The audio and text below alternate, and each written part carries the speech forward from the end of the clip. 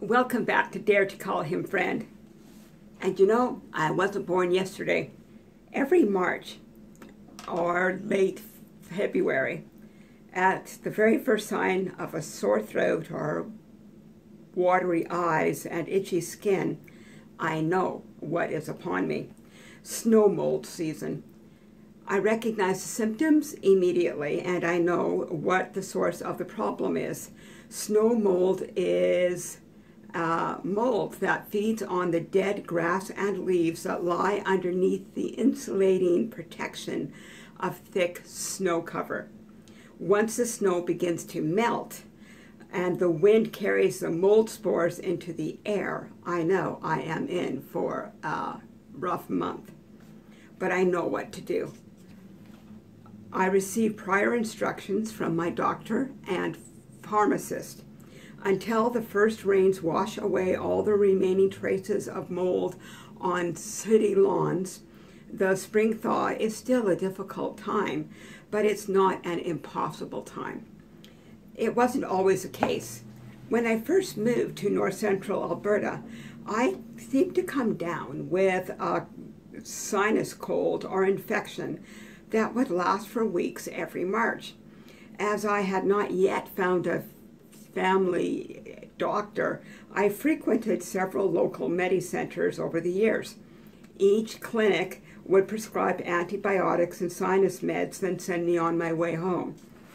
I finally found a doctor through a friend's recommendation, and during my first visit, I knew I had found a treasure. The next spring, I found myself in her office with my usual complaints. She took a throat and nasal swab and ordered the necessary blood work to check for infection, something my previous doctors hadn't done. When the test for infection came back as negative, she suggested I probably had an allergy to snow mold. I was from southern Alberta, and I had never heard of snow mold. The warm Chinook winds of southern Alberta melted the snowpack several times every winter. And now that I lived in north central Alberta, I lived where the snowfalls of late autumn covered the ground until spring thaw.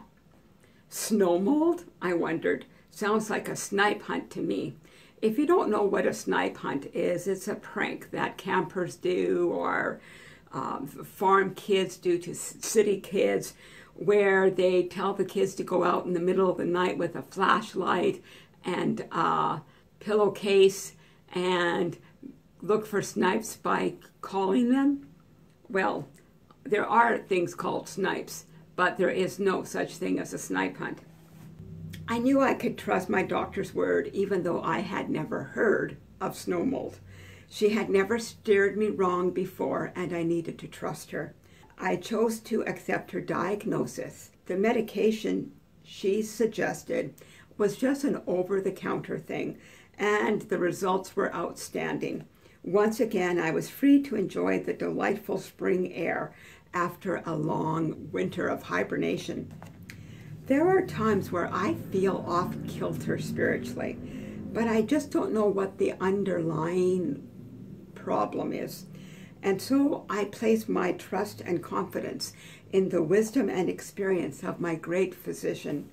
As long as I choose to accept his diagnosis and follow his advice, I'll walk in health and wholeness. However, I must lay my skepticism at the door. Psalm 1, verse 1 and 3. Blessed is the man who walks not in the counsel of the wicked, nor stands in the way of sinners, nor sits in the seat of scoffers. But his delight is in the law of the Lord, and on his law he meditates day and night.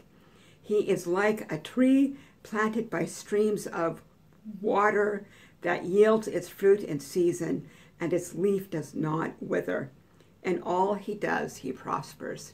As Spock used to say, live long and prosper.